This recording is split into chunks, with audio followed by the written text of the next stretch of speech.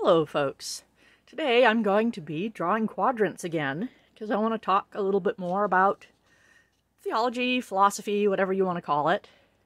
And specifically, I want to talk about perfectionism as it relates to two concepts called orthodoxy and orthopraxy.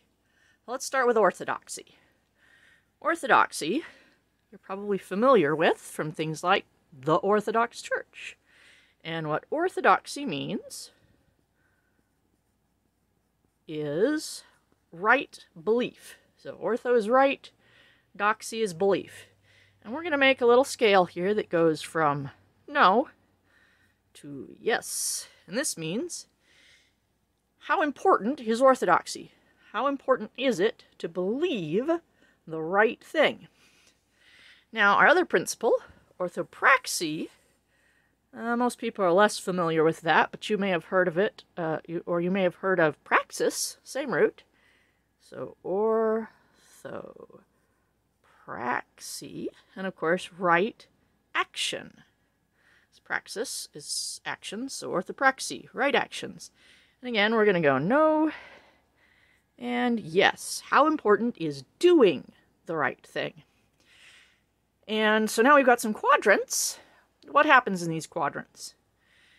Well, over here, it doesn't matter if you believe the right thing. It doesn't matter if you do the right thing. This quadrant, nihilism, also depression. This is kind of a sucky place to be. Don't like it there. I'm not aware of any religious traditions that really exist there. Let me know if you know any, but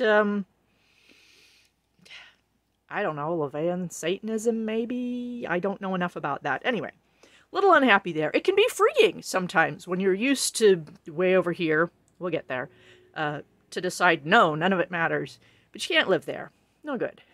Now, up here, we'll do the opposite one next. Both. It matters a lot what you do. It matters a lot what you believe. Certain Christian traditions end up here. Mormonism is here.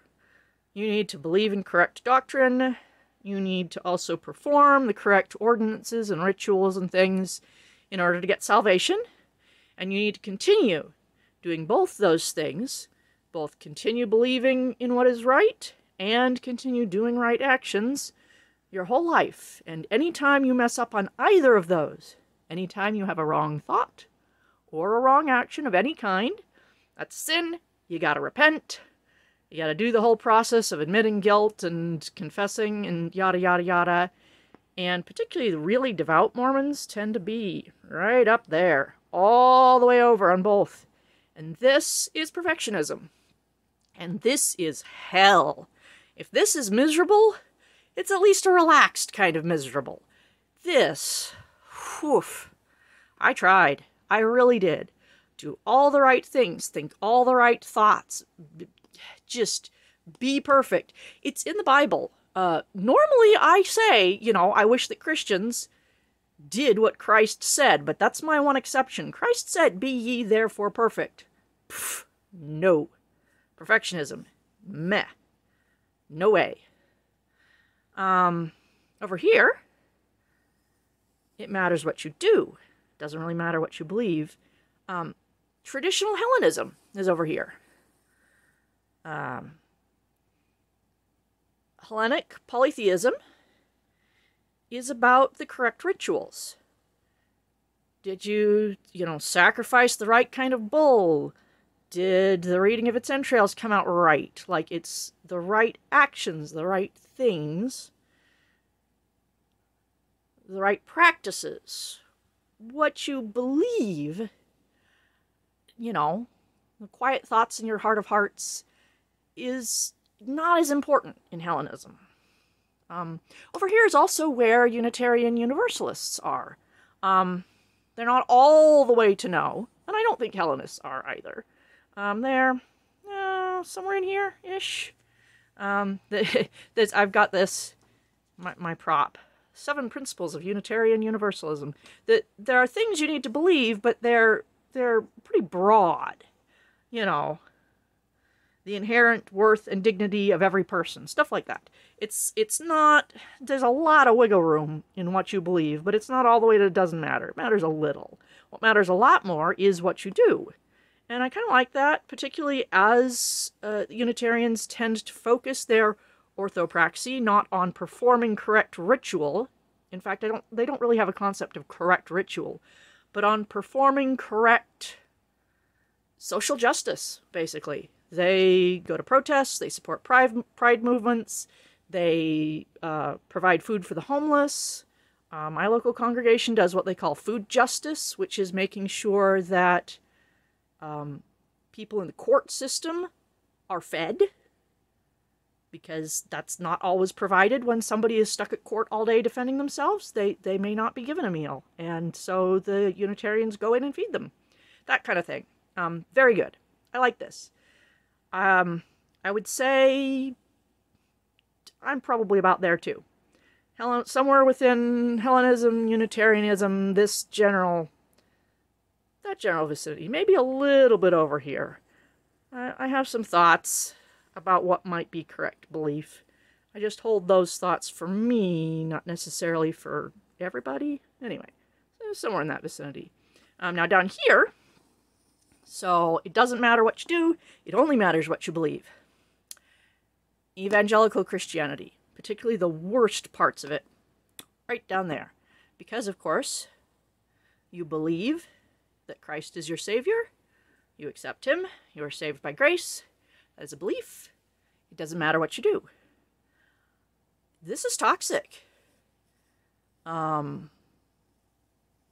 personal salvation may be great, but if your actions don't matter, I mean, that's a hell of a way to live. Your actions don't matter at all, and there's no incentive to do the social justice, to make the world a better place, to help other people. Now, I'm not saying all evangelicals are toxic, but this particular quadrant is just, it's got some problems. And the people all the way on the no, on the Orthopraxy, where the only thing that matters at all is that salvation. Actually, I guess they'd be right over here. Belief matters ultimately. The extreme corners of this are terrible. This is my personal least favorite, but this is not far off. And if you are listening to this and you are feeling offended on behalf of evangelicals, well, they should do better, if you see what I mean. And any ones that do actually do better, then they exist somewhere further up. And that's fine. If you're up here, sure. All right, so the salvation is really important, and the doing is also important. Cool. You're fine. This, Also this, nope. No perfectionism. The top line of orthopraxy, go away. And I see, by the way, I see Hellenists. I see a lot of people, especially new people, somewhere up here, worried about right practice. Worried about if they set up their shrine wrong, or they make the wrong offering, or they do some little mistake that they'll anger the gods. No, Hellenism is down here, not up there. When I first started worshiping, I set up one shrine, and I put little tokens for all my gods in there, and that meant I put my tokens for Thanatos, a chthonic god, in with the ones for Ares and Aphrodite and Hermes, and that's, quote-unquote wrong. And it was fine. I have no sense that I angered Thanatos with that. I don't think there was anything wrong with it. Once I found out that you're meant to separate the chthonic and the Uranic gods, I made Thanatos his own little shrine, and he has his own little space.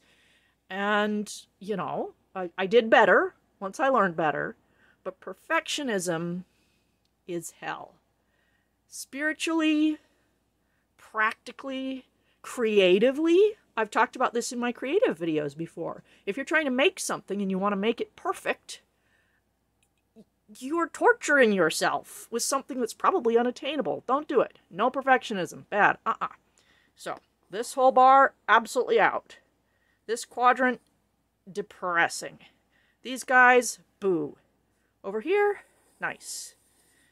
And you know, this is a rare case where I think moderate centrism is actually the correct position. There's a lot of places where you can't compromise.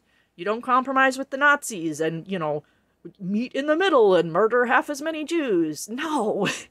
But sometimes, some ways, a moderate position can be very helpful and very healthy. I think this is one of them. So there's my thoughts on perfectionism, orthodoxy, orthopraxy. I hope you enjoyed hearing them, and I will see you later.